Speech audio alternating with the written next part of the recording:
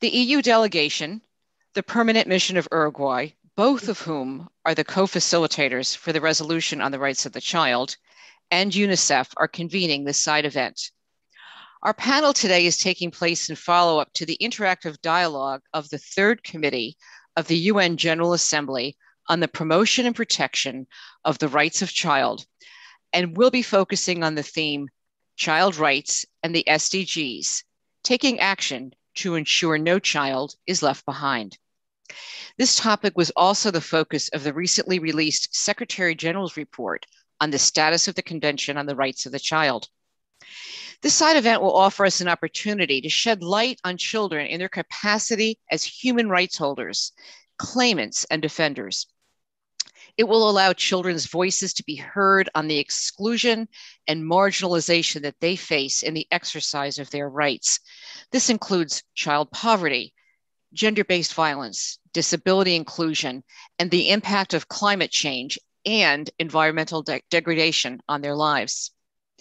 This side event also serves as a reminder that a child rights approach is critical to implementation of the Sustainable Development Goals.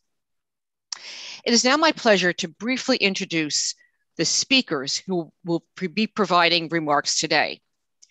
We will hear opening remarks from Henrietta Fore, the Executive Director of UNICEF. She has worked to champion economic development, education, health, humanitarian assistance, and disaster relief in public service, the private sector, and nonprofit leadership in a career that has spanned for more than 4 decades. She will be joining us today through a pre-recorded video. She will be followed by Dubravka Suka, who is the Vice President of the European Commission for Democracy, a position she has held since 2019. She previously served as a member of European Parliament from 2013 to 2019. Later, we will hear from Dr. Pablo Abdala, a Uruguayan lawyer and politician of the National Party. He is currently serving as president of the Institute of Children and Adolescents of Uruguay, a position he has held since April 1st, 2020. We will now hear from Executive Director Fore from UNICEF.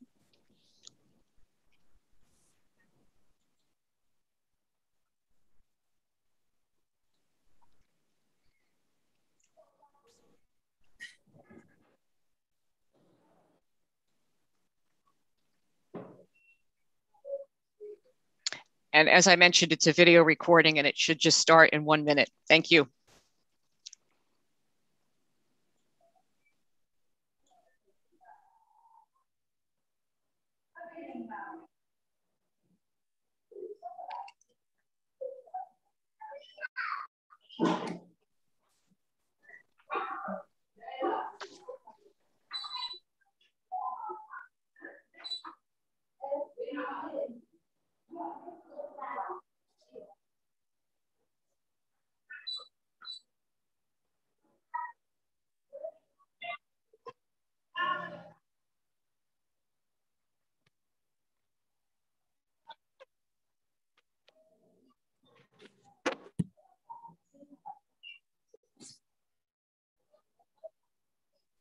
Okay, we have a little problem with that sound, but we'll be working on it. If you could just bear with us for a moment. Thank you.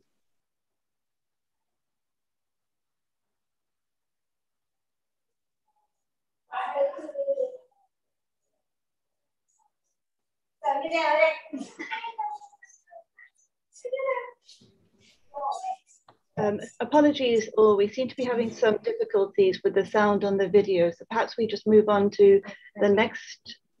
Okay, we have a little problem with that sound, but we'll be working on it. If you could just bear with us for a moment. Thank you.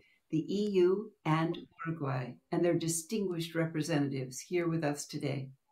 Thank you for your strong leadership and for your leadership in advocating for the full realization of children's rights. Thank you to Meg Gardner. Apologies, all. We seem to be having some difficulties with the sound on the video, so perhaps we just move on to the next. And most of all, okay, we have a little problem with that sound, but we'll be working on it. If you could just bear with us for a moment. Thank you. The EU. Okay, we will move over to the video later when we are able to work out a few of the technological difficulties, and we do apologize for that. However, we will go on to our second speaker. And as I mentioned, we have the pleasure of hearing from the Vice Commissioner, Commissioner Dubravka Šuica, the Vice President of the European Commission for Democracy. And I would like to pass the floor over to you with a warm welcome and a thank you for joining us today. Good morning to everybody. My name is Dubravka Šuica. This is my assistant's name on the screen. Thank you, dear Meg, Your Excellencies, esteemed speakers, ladies and gentlemen. I really want to extend a warm welcome to young participants and speakers. I thank you very much for this opportunity to speak to you today. Leaving no one behind is a principle that guides my work on a daily basis. My portfolio is all about people and it reaches across generations. Today, we are discussing this leitmotif in the context of the upcoming United Nations resolution on the rights of the child, which focuses on the United Nations Sustainable Development Goals, so-called SDGs. I warmly welcome that focus. Children's rights are human rights, which the European Union and European Union member states are committed to respect, protect, and fulfill. This is enshrined in the European Union Convention on the Rights of the Child, the Treaty of the European Union, and the Charter of Fundamental Rights of the European Union. As we slowly emerge, maybe we are emerging from the global COVID-19 pandemic, it is all the more important to strengthen the link between the realization of child rights, the Sustainable Development Goals, and Agenda 2030. We need to close the inequality gap deepened by the pandemic and focus on the global efforts towards the leave no one behind approach. Let me highlight shortly some important work we have done this year in the European Union in that regard. The European Union strategy on the rights of the child illustrates how European Union actions that strengthen children's rights have a close impact on the realization of the Sustainable Development Goals. It lays out very clearly the synergies between the different thematic priorities of the strategy and the objectives of the SDGs. For example, the Commission's political guidelines announced a zero-tolerance policy on child labor, contributing to the global efforts to end all forms of child labor by 2025, in line with SDG target 8.7. The EU strategy on the rights of the child commits the European Union to step up efforts to ensure the supply chain of European Union companies are free from child labor. We have adopted an approach based on the premise that almost all policies will impact children in one way or another. Therefore, we have taken care to ensure that European Union strategy is comprehensive and looks at all European Union policy areas, all areas which are relevant for child rights. This is also how we look at the SDGs. I can name a few: gender equality, quality education, economic growth, and of course, decent work, climate change, health, water, and sanitation. These are only some of the very crucial objectives of the global agenda, which will have a direct impact on children's lives and on the realization of their rights. The European Union strategy recognizes the specific needs of children for socioeconomic inclusion. In this vein, we also consider support to families as being essential. The recommendation adopted by the Council on 14th June, establishing the European Child Guarantee, which complements our strategy, calls upon member states to guarantee access to quality key services for children in need, those who are vulnerable, and to support their families. The ultimate aim is to help lift children and their families out of poverty and to ensure an equal start in life for every child. I want to repeat this: for every child, equal start. Investing in children and young persons contributes also to the achievement of Sustainable Development Goal 1, by breaking the intergenerational cycle of disadvantage. Equality, non-discrimination, and inclusion are key principles underpinning the child rights strategy. In this respect, the rights and needs of specific groups of children, children with disabilities, migrant children, children in poverty, children for LGBTI community, etc., have been integrated into each pillar of the strategy. The 2030 agenda cannot be successfully achieved without children. Children need to be at the heart of its implementation. Therefore, the European Union's child rights strategy has been developed together with children. For a simple reason, they are not only the future, they are the present. As active citizens, they call for climate action, raise their voices to defend human rights, and call out injustice when they see it. Children and teenagers are our agents of change, and we must not spare any effort to empower them to actively listen and create much needed deliberative space for them. We need to learn how to follow them. And in conclusion, we should all strive to leave no child behind. We must reach out to the most vulnerable children to improve their health, to invest in their education, to strengthen child protection systems. In doing so, we will reach the Sustainable Development Goals by 2030. Finally, as much as we all need to work together to achieve the SDGs, the same is true for the realization of the rights of the child. The European Union is proud to play a key role in the multilateral fora when it comes to protecting, promoting, and fulfilling the rights of children. We call on all other international, governmental, and non-governmental actors to join forces for this important cause for our present and for our future. And to end, as Mahatma Gandhi said it so well, be the change you want to see in the world. So let us be all that change. Thank you very much. Thank you very much, Commissioner, for those powerful words, and especially for reminding us that children are at the heart of the implementation of the SDGs, that they are both the future and the present and have a powerful role to play as agents of change in developing solutions on a number of challenges. So very, very well spoken, and a wonderful foundation for the panel presentation that will follow right now. So it's my great pleasure now to move over to the children's panel. Before I do so, just want to recall some brief housekeeping rules. We have interpretation available for those of you who need it in French, English, and Spanish. If you wish to raise a question, and again, we are looking for questions, not necessarily for comments. If you wish to raise a question for a panelist, you can use the chat box. And just a reminder, once again, that this is being recorded. So now it's my pleasure to introduce Umu, who is 18 years old from Senegal.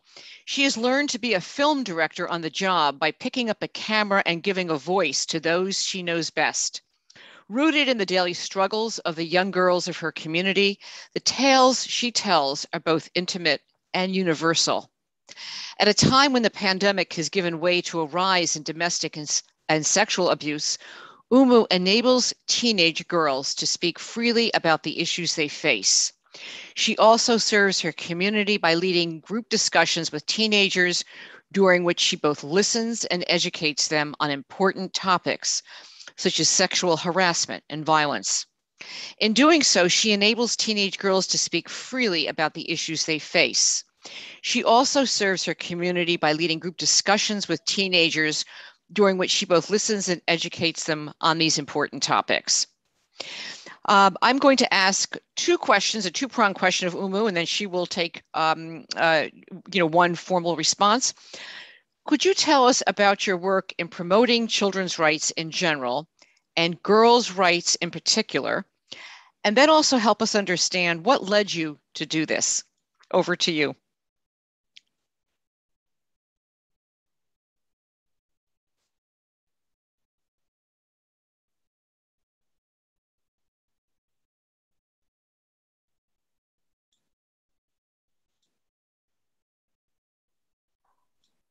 Je disais merci. Je vous remercie vraiment d'être ici aujourd'hui pour partager mon expérience avec vous.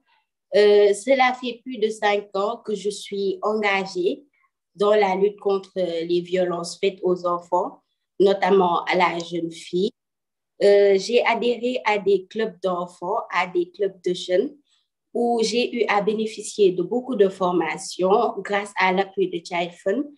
Et je peux dire que ce sont ces formations qui m'ont permis d'avoir un certain leadership et un certain engagement vis-à-vis de ma communauté. Et c'est par là que j'ai commencé à mener mon combat, tout d'abord dans mon école, où j'ai eu à former un petit groupe d'enfants. On a commencé à prendre des initiatives, à implanter un jardin potager, à recycler les matières plastiques pour les revendre, pour que l'argent que cela va générer, et les donner aux enfants qui en ont besoin, aux élèves qui sont en besoin et qui ne peuvent pas payer leurs frais de scolarité. Et c'est comme ça qu'on a commencé à mener nos activités. Mais également, j'ai pris conscience que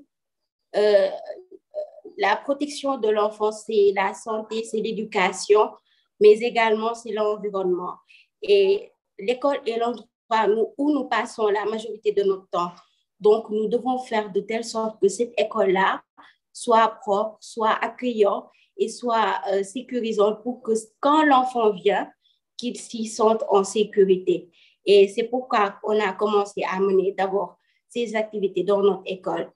Et dans mon quartier également, j'ai eu à former un petit groupe de jeunes filles, composé majoritairement de jeunes filles.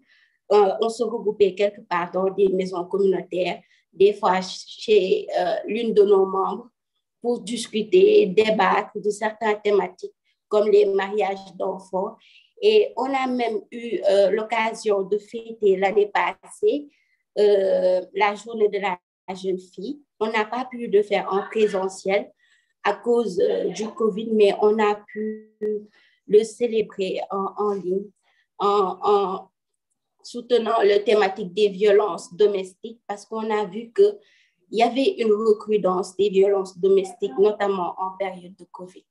Et c'est là qu'on s'est dit, pourquoi pas parler de ces violences domestiques-là? Et on a lancé des messages sur Internet. Il y a des gens qui ont réagi, qui étaient curieux de savoir ce qu'on faisait. On en a profité pour les sensibiliser.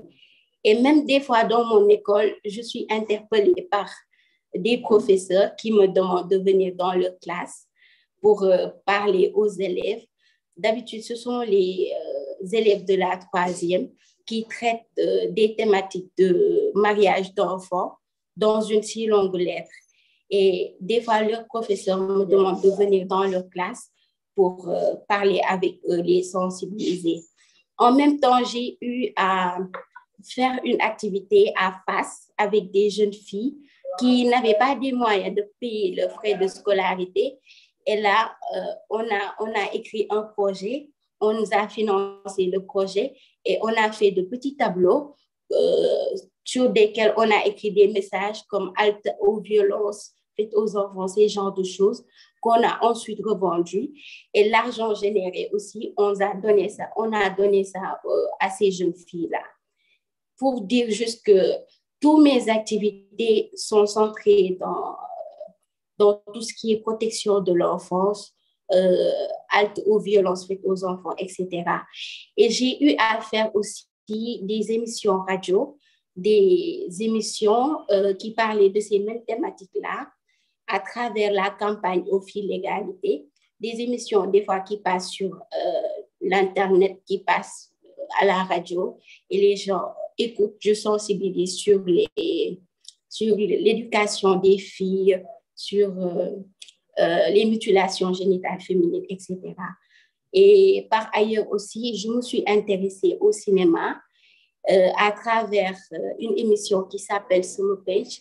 Et dans cette émission, j'ai eu à réaliser 4 petits films qui parlaient de la pédophilie, des mutilations génitales féminines, de l'éducation des enfants, etc.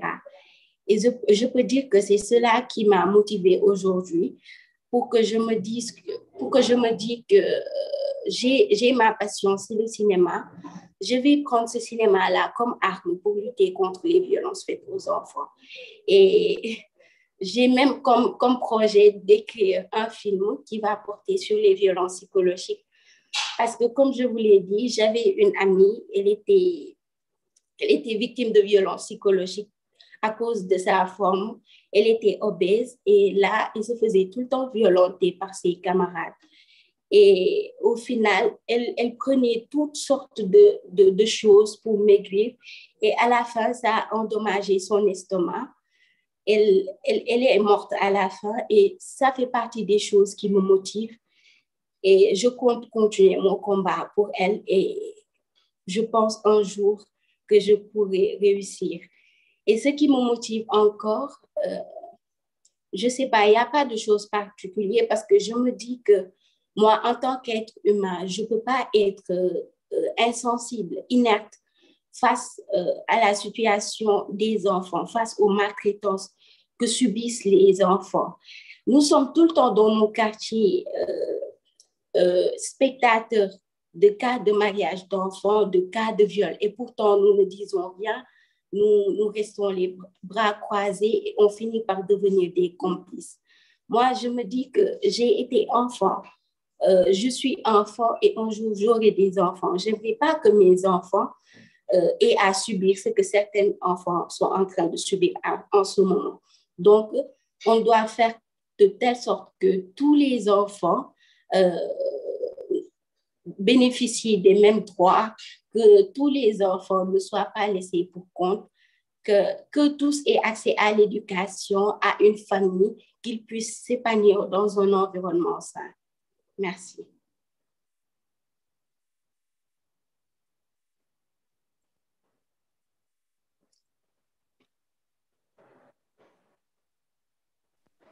Thank you very, very much, Uma, for your brave statement, for sharing your experiences to date, and also for filling us in about your passion to address some of these very poignant issues through a developing interest and talent that you have in film. So we'll be looking out for your name on the cinema waves one of these days. But you're right to point out that psychological violence is cruel, and it's equally as cruel as some of the physical violence that we see. So we appreciate your highlighting that and reminding us of this. Okay, so we are now going to go over to our next panelist, and it's my pleasure to introduce Jana. Jana is 18. She's part of the network of Golden Advisors to the Ombudsman in Montenegro. And in this role, she's been able to engage directly with children, setting up interactive workshops around their rights and educating them about access to justice. To make sure that these pupils have access to reliable and child-friendly information about their rights, she has helped create a brochure that was distributed in schools all over the country. Her work empowers children to be more knowledgeable about their own rights and to react in case of violations. So I have the following questions for Jana. Could you share some insights on the children who were the most left behind in Montenegro?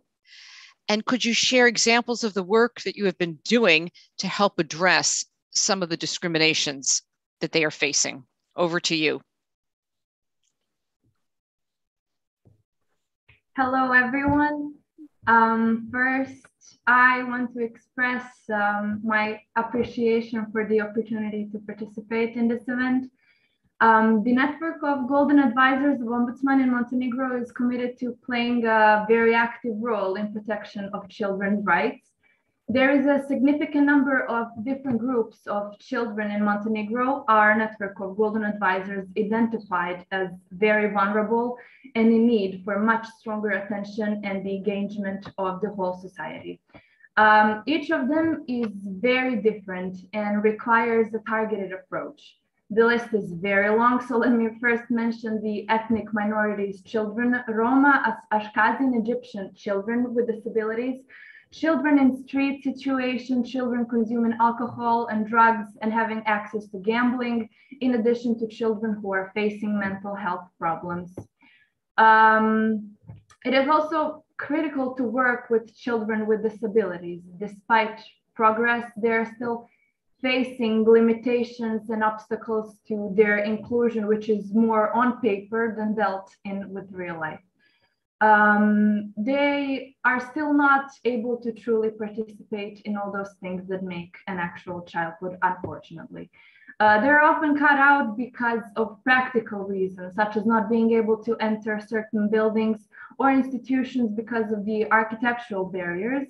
Also, they're still being the target of rude comments coming from their peers. They still feel like they need, they are left out and that someone is friends with them just because they feel sorry for them. In our system, they cannot find proper support, both medical and social, and children with disabilities often do not find and get help regardless of their problems. Another example of groups who tend to be left behind are the Roma, Ashkenazi Egyptian children, who are the almost entirely left out in our system. We talked a lot about the challenges they face, and as Golden Advisors, we give our best efforts to make them aware of guaranteed children's rights by law and explain how to access the judicial authorities. I would like to add one more important category of children that has been under the radar so far. Those are the children from rural areas. We recognize them as children who face many challenges in accessing a number of activities and facilities compared to the most children in urban settings. For example, many of those children live in harsh conditions in mountains. In schools, there are 2, sometimes 10 students, unfortunately, regardless of their age, and they do extremely hard jobs in their households. They have never heard of their right and are often not provided opportunities to talk about their situation to their teachers, to the government, or ombudsman. Our mission is to visit and enter almost every rural school to inform and direct every student about their rights and access to justice. Personally, I consider this activity to be one of the most effective I have ever done since I got the chance to connect with them on a whole another level. Together with Ombudsman, we don't give up on the intention to educate all children without discrimination about children's rights and all available protection mechanisms. I consider that children need to be educated on their rights so they can recognize potential rights violations and then know who to talk to. We have been channeling our voice to parliament, ministries. We had a chance to talk to the president of the country. Our term is in Government's Council for the Rights of the Child, but sometimes we feel the authorities only want to picture with us for the media and give us promises they never keep. So we keep being persistent to teach children about their rights, and we will be raising a red flag whenever we feel it's necessary. We will give our best efforts to increase the engagement of children in order to secure that politicians will stop using us for marketing and stop giving us the bare minimum. Thank you so much.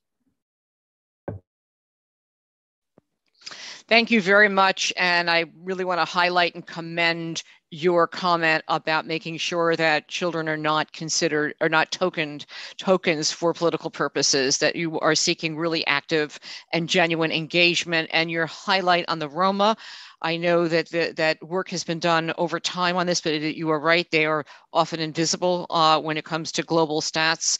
And of course, the issues that you raised about children with disabilities and this continual barrier to access so that they can genuinely exercise their rights continues to be a problem. And that is going to be a good segue to our video. We're going to now see a video on UNICEF produced on children with disabilities. And following that, we'll come back to the rest of our panelists. Thank you again. Thank you.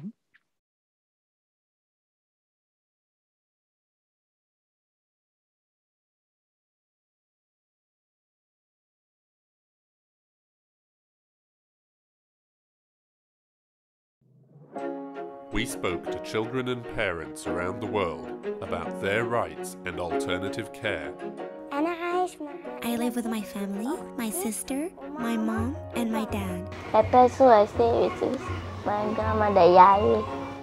live in King's Kids Village. Christian lives with his dad, me, his mom, and his sister. Children with and without disabilities from around the world. Seth, 13, Ghana. When I was 3 or 4 years old, my mother died, and then I came to live with Auntie Joyce.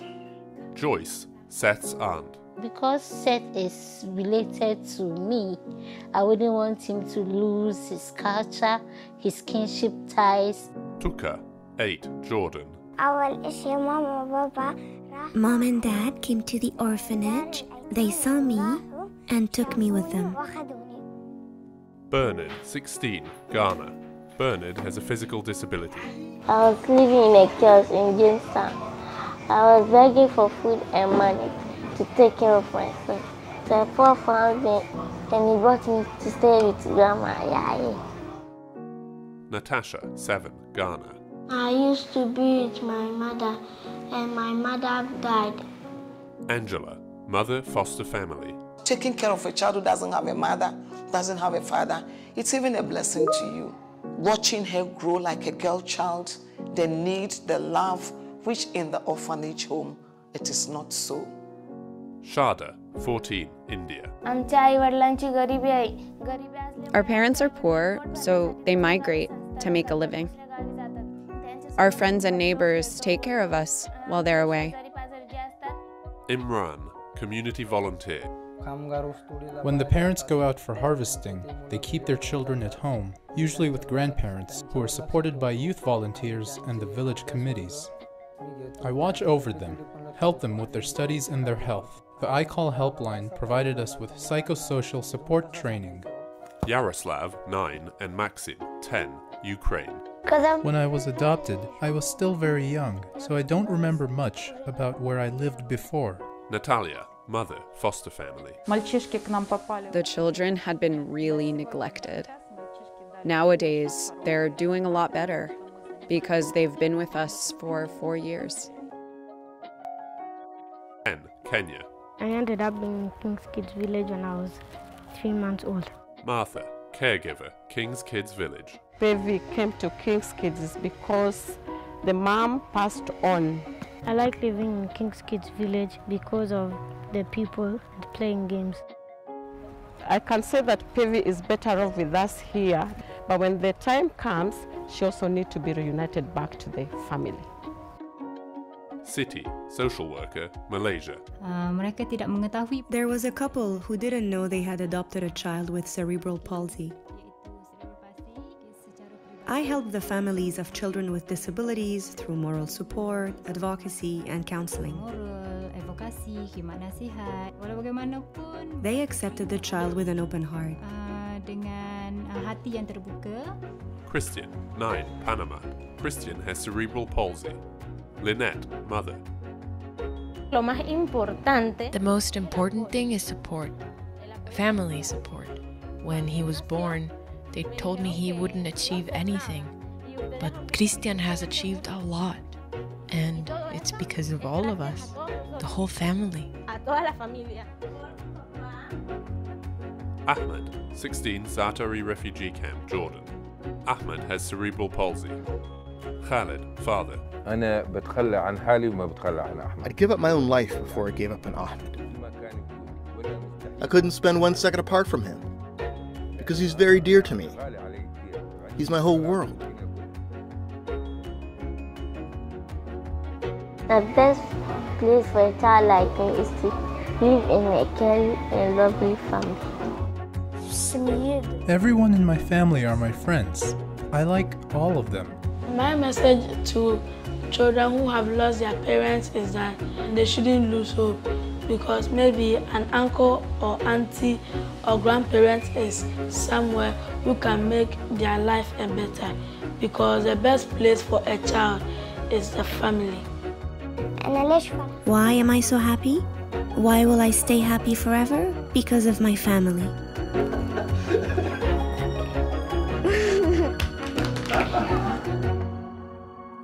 UNICEF, for every child.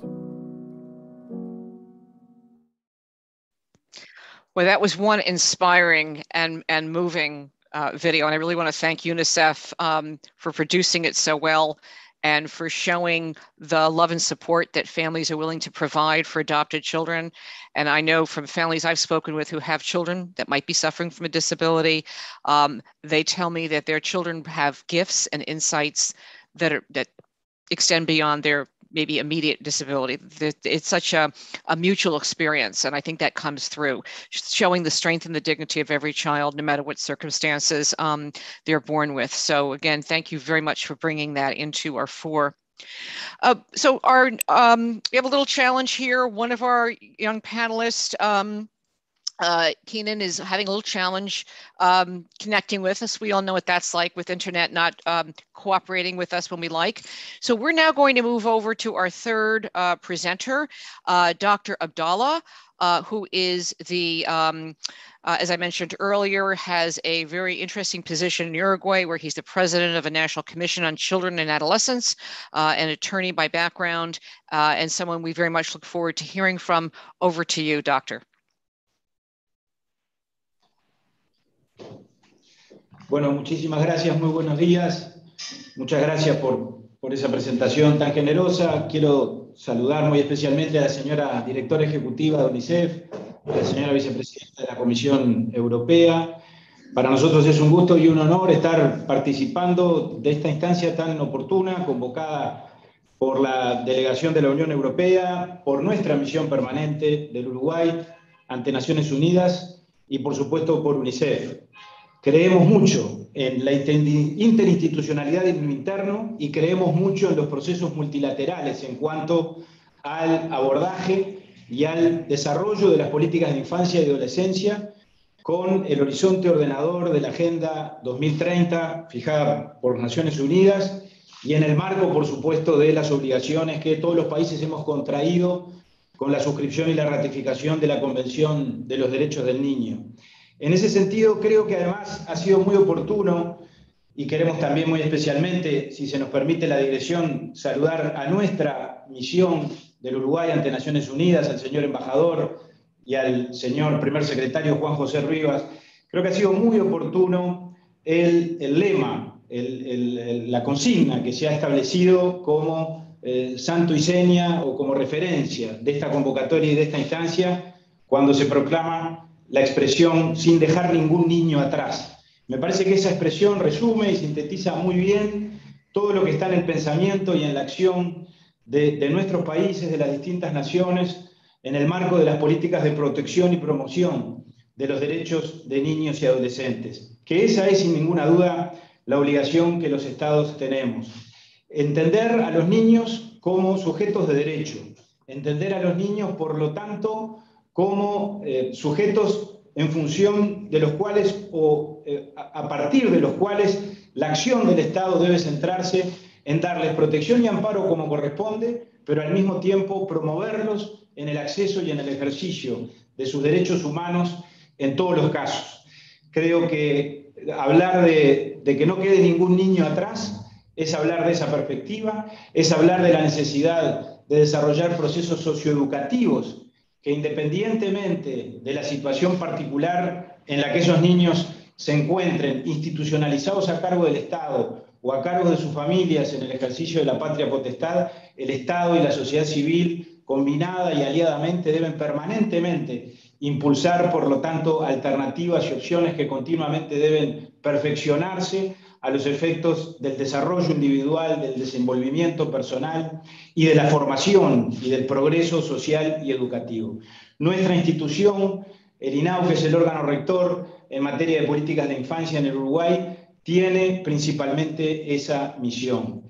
Hablar de que los niños no quede ninguno de ellos atrás es hablar de la protección, es hablar de la promoción, es hablar de la prevención de las violencias, que vaya así en los tiempos modernos que nos toca enfrentar, se multiplican y crecen de una manera alarmante y tienden a concentrarse particularmente en los niños en cuanto a la vulneración de sus derechos. Y el Estado, los Estados, sin ninguna duda tenemos una misión absolutamente central en esa perspectiva, que implica, por supuesto, el desarrollo de las políticas, pero que implica al mismo tiempo el crecimiento y la expansión en los territorios de la presencia estatal, reitero, en una alianza estratégica e inteligente con las organizaciones sociales consagradas a la promoción y la protección de la niñez, porque es a partir de esa presencia extendida en los territorios y en los lugares donde las cosas acontecen y en los ámbitos fundamentalmente de las regiones y de las zonas más desprotegidas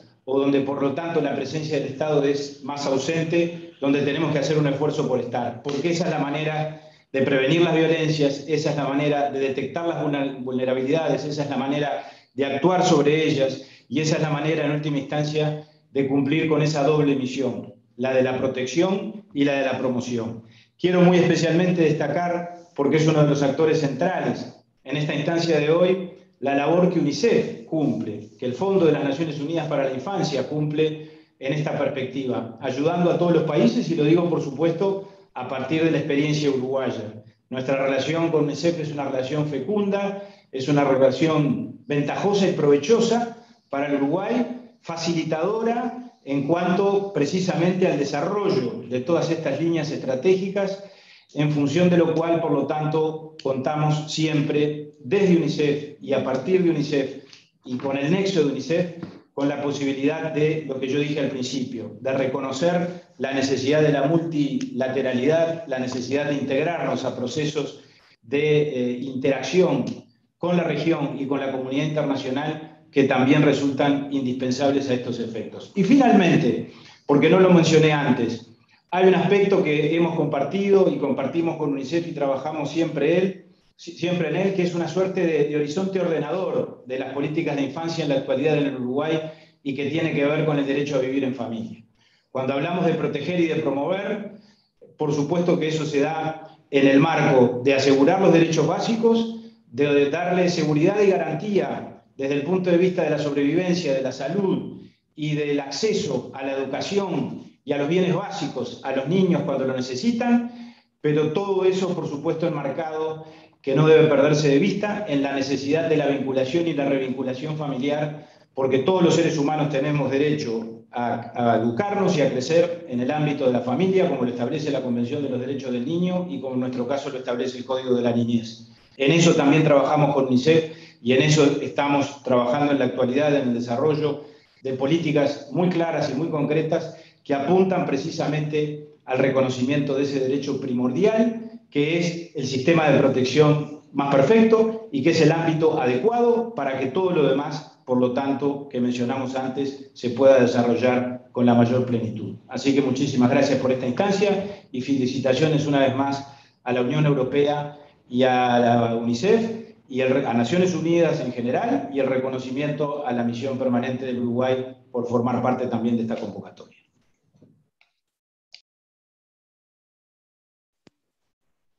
Doctor, thank you very, very much for your comments. And I think a few things that we pulled out from the many things that you said is this ensuring this double mission that we all have, both to protect children and to promote their rights. That protection and promotion are two very strong key principles that guide a lot of our work. And we do want to thank you for affirming the central role and importance of the family and raising children. And I think all of us are committed to doing what we can to make sure children can live with their families safely and that parents are equipped with what they need to care and protect for their children. So important messages, things that we're hearing reinforced through the young people who are speaking today. Thank you. Thank you very much. Okay, so now we're going to just shift a little bit. We're going to go back to that initial video that we had hoped to hear from Executive Director 4. We're going to hear from her first, and then we hope by that time that the technology will improve and we will be able to connect with Keenan. Thank you.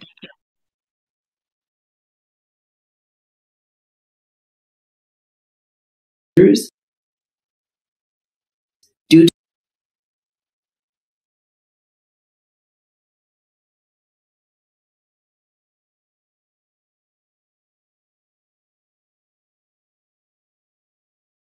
Good morning, good afternoon. It is my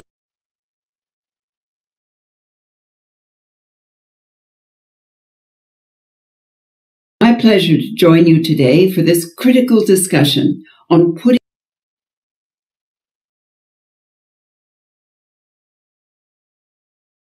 children's rights at the heart of SDG implementation. This is an opportunity for us to make real the pledge of leaving no child behind. First, I want to thank UNICEF's co-host, the EU and Uruguay, and their distinguished representatives here with us today.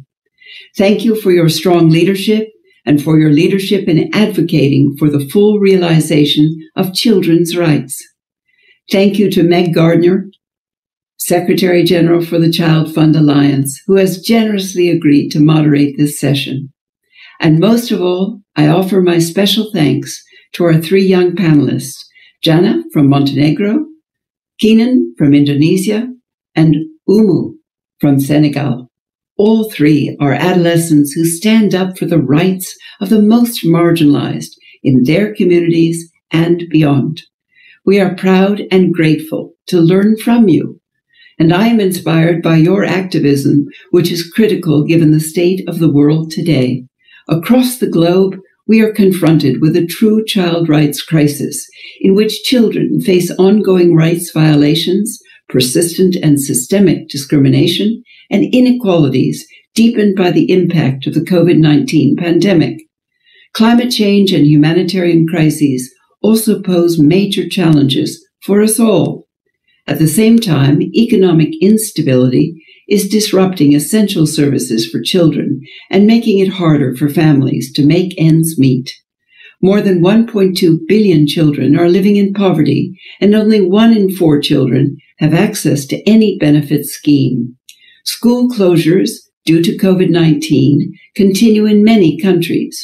As a result, school children around the world have lost an estimated 1.8 trillion hours of in-person learning, and this is increasing. Children have been cut off from their education and the other vital benefits that schools provide. Rates of domestic and gender-based violence are on the rise, especially in the most vulnerable communities and households. The number of children in child labor has risen to more than 160 million worldwide, with millions more at risk due to the impacts of the pandemic. Malnutrition continues to persist in all of its forms, with children paying the highest price. And approximately 1 billion children, nearly half the world's children, live in one of the 33 countries classified as extremely high risk for the impacts of climate change. These children face a deadly combination of exposure to multiple climate and environmental shocks and high vulnerability due to an inadequate essential services such as water and sanitation, healthcare, and education. Child displacement is also on the rise. An estimated 36 million children, more than ever before, are living in displacement due to conflict, violence, and disaster. These are incredibly difficult times for the world's children, and those children who are already the most vulnerable, marginalized, and discriminated against could be left behind unless we take action.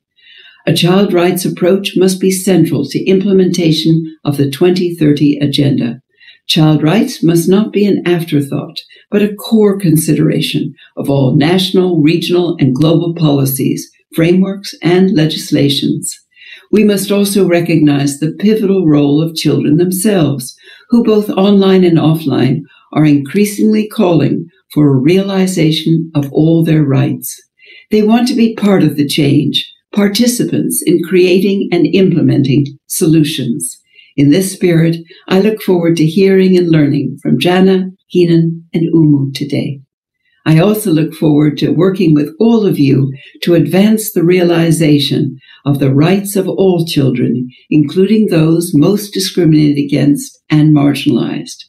I thank you and wish you a very productive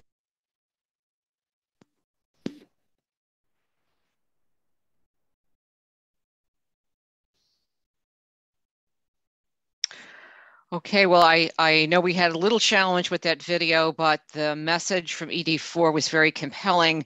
She shared a number of statistics with us about the impact of COVID. And I would just like to highlight one thing she said that I was unaware of, that we know that school closures due to COVID continue in many countries. But what I didn't realize that as a result, school children around the world have lost an estimated 1.8 trillion hours of in-person learning. Boy, is that a fact that we should be taking out with strong advocacy to our education ministries and governments. 1.8 trillion hours lost. It's almost hard to get your head around that. Okay, now I'm going to see if we have the benefit of having our colleague, our young colleague from Indonesia, Keenan, to connect with us. If that is possible, we will turn this over to Keenan. If we do not have the internet capability, we'll start with some questions and answers. But just one more try. Keenan, can we connect with you? Hey, yeah, can you hear me? Yes, we can. Welcome. Okay, so while you're here, may I introduce you? Okay, I'll come back over now and make my introductions. Just want to make sure that you were here. Okay, and we're very glad that the internet's cooperated. Okay, so Keenan, 16, is a filmmaker and a photographer from the Dayak Iban tribe, which is indigenous to the island of Borneo in Indonesia. He documents the traditions, the beliefs, and the stories of his tribe in films and pictures with the aim to pass them down to the next generation. He raises awareness globally about the knowledge his community has regarding the forest and how to manage it. In 2019, he traveled to the UN in New York with other members of his community to accept the Equator Prize for their efforts. There, he learned that his tribe's fight belongs to a larger global movement for indigenous land rights. And since then, he's been advocating for land ownership of indigenous communities, promoting the impact they could have in protecting forests and mitigating climate change. Keenan, could you tell us about your work in advancing the rights of indigenous peoples? And could you also tell us what led you to stand up for the rights of your community? Over to you. Thank you. I'm so excited to be here tonight, and my deepest apologies for being late. And I guess I should start with the story of our village, Sungai Utik. For decades, the people here, our elders, my father, my grandpa, have protected our forests from outside interests and such. And because of that, the forest still to this day is still pure, is still lively. And when I asked them why they did that, why did they protect it so resiliently, and they always tell me that it's because they want to pass it on to the future generation. They want to pass it on to their kids like me, so that we, the younger generation, can understand what it was like for them to grow up between all the trees and to experience a life in the forest. And because of that, I also understand the importance of the forest. It is our way of life, and that's something that can never be taken away from us. But that's the very thing that has been happening in many, many communities throughout our area and throughout the world, really. Indigenous communities having their forests and territory taken from them without their consent or even notice at times, and through less than non-violent ways at that. And for me, that is the biggest thing. I just want for indigenous people, indigenous communities like mine and others to have the rights that they should have as the native people of the land, as the indigenous people of the land. Because when we're trying to fight for our right, we're not asking for it. We're trying to take back what should be rightfully ours.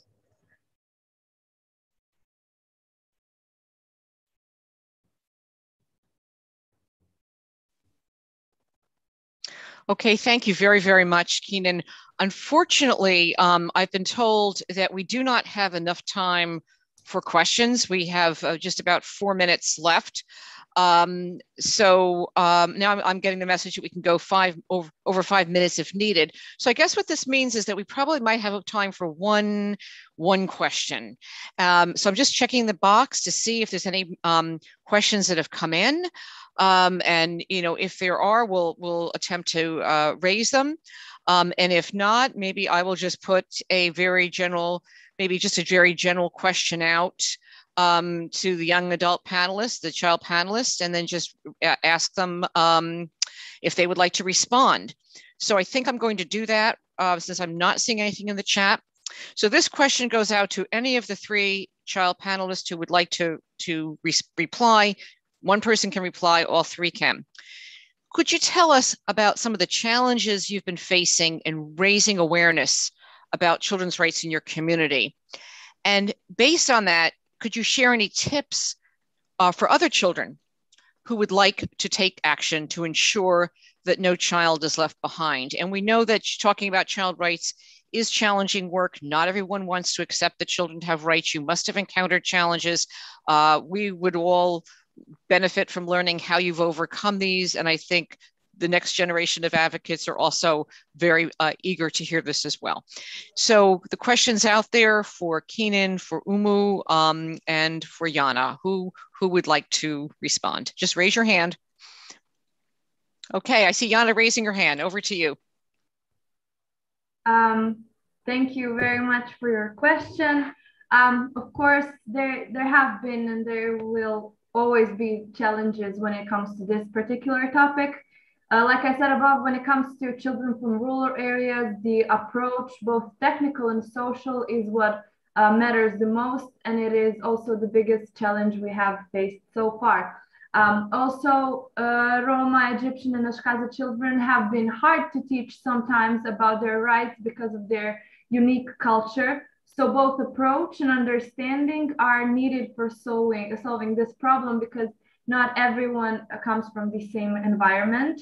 And when it comes for tips, kids need to raise their voice, whatever it is that they're facing, any kind of problem, they need to stand up. It doesn't matter which culture or environment they're coming from, regardless of their age, skin color, or nationality. Help is always available if you raise your voice and stop being quiet. To all the kids around the world, to the kids from my country, no matter how low life may seem sometimes, you are not alone. And please, please speak up about your problems. Thank you. Thank you. A very strong message of encouragement, solidarity, and support for child advocates in their own communities. We appreciate that. Umu or Keenan, would you like to respond? Yes, I see Keenan has his hand up. Over to you. Thank you. I think one of the biggest challenges that we face here is the stereotypes or the stigma surrounding our culture, specifically Dayaks. And because we've always been taught of as sort of backwards or behind in terms of development and such. And I think that's one of the biggest things that discourages our younger generation from wanting to preserve our culture or even to go back to their villages. But also the other biggest problem, I think, is just the corrosion of culture that has happened. Because for the past few decades, that's something that every single indigenous communities in our region, in our country, has experienced, the corrosion of culture caused by the destruction of their natural territory, but also by the modern way of living. And I think that's one of the biggest things that we need to work on, to say for especially indigenous youth, to be proud of our roots and to take action about it, because there's so many things that can be done. And as Yana said earlier, we need to raise our voice, because there is just such a big necessity for it, because if not us, then who? And if not now, then when? Yeah, thank you. Thank you very much, and for reminding us of the powerful role of stigma and the constant challenge to break through stigma and change perception. Thank you for raising that. Over to Umu. Pour moi, des fois, il y a des gens, il y a même des parents qui viennent vers moi pour me dire que de laisser leur enfant parce que ils ont commencé à changer de mentalité. Moi, je ne comprenais pas. Après, c'est après que j'ai eu à parler aux enfants. Après, ils m'ont dit que leurs parents pensent que Ce que je suis en train de faire, c'est pour, je sais pas, faire autre chose. Et après, je suis partie vers eux faire une visite. Je leur ai expliqué réellement ce que j'étais en train de faire. Et c'est là qu'ils ont accepté de laisser leurs enfants me fréquenter, tout ça. Je me dis qu'on n'a pas écrit nos droits tout simplement pour les afficher, pour les contempler. On les a écrits pour qu'ils se fassent respecter et non qu'ils se fassent bafouer. Donc, on a nos droits, comme tout le monde, on a des droits. Et on doit les faire respecter par nous-mêmes, par vous, par un combat qu'on doit mener et qu'on doit coûte que coûte réussir. Parce que les enfants sont l'avenir. Ils sont censés être de futurs hommes demain. Donc, faisons tout pour réussir ce combat-là.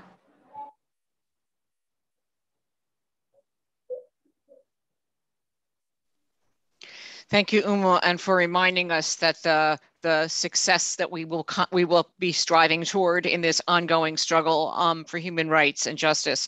So we have only 2 minutes left. So we're going to have to pull a close to our panel.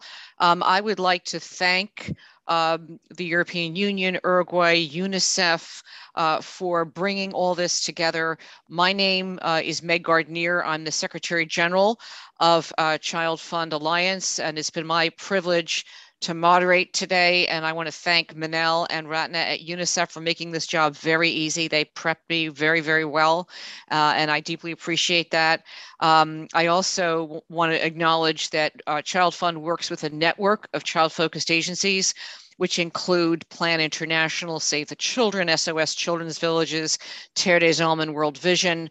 When we speak at events, whether we're Child Fund or another organization, we really do represent that voice and intent of child-focused civil society. So my presence here today is an expression of support from many child-focused agencies who work both in New York and Brussels and Geneva and around the world with many of you. And just what a learning opportunity this has been for us. It continues to be a great opportunity during these Zoom calls to bring young people in from around the world and to engage them and to learn from young people. As our commissioner said in the beginning, we are learning from young people who are agents of change in these very challenging and complex times. So once again, thank you. Thank you to everyone, the young people, the presenters, the hosts, all of you who, patiently sat through this hour with many competing demands in your own schedules. It has been a great pleasure and a learning opportunity. Have a good evening, good afternoon, good morning to all. Thank you.